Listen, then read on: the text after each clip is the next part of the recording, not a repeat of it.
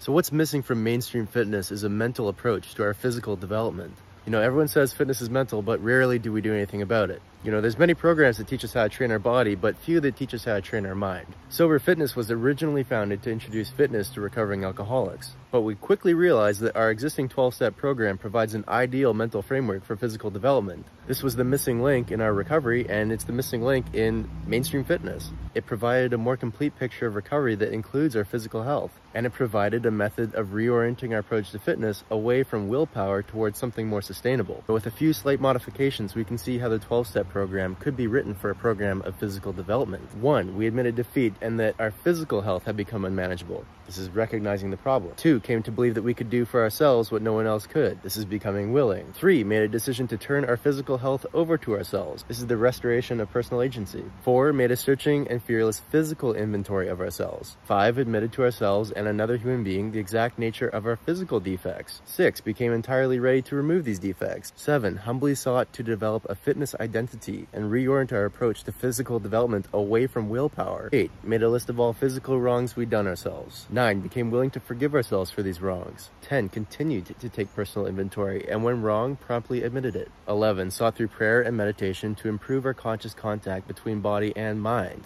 the two parts of our program. 12. Having achieved physical transformations and ascendance in our recovery as a result of these principles and the true application of them in all of our affairs, including our physical health, we sought to carry this message to those still struggling with their physical development and to truly practice these principles in all of our affairs. So as you can see, we already have the framework for a mental approach to physical development in the principles of recovery. It's like recovery and fitness have been moving along parallel tracks for a long time. Sober Fitness occupies the nexus, the place where those two tracks meet. So we briefly mentioned a more complete picture of recovery that includes both body and mind. So the positive feedback between these is what allows for actual progress in our program. Actual spiritual development. Spiritual development is the product of the continued development of body and mind. If we're just practicing a mental program and we're not practicing a physical program, and we're not realizing that that mental program is the framework we need to leverage a physical program, and then in turn our physical development positively reinforces our mental development, then what we're doing with that one half of our program is more like spiritual maintenance, because we can't actually gain upward momentum, actual ascendance. This is why the language of traditional recovery has always been that of desperation, like one day at a time. Such sayings like another 24 are supposed to have a positive connotation, but if we're to be completely honest, we know that they're referring to the nature of our struggle, which is characterized by desperation.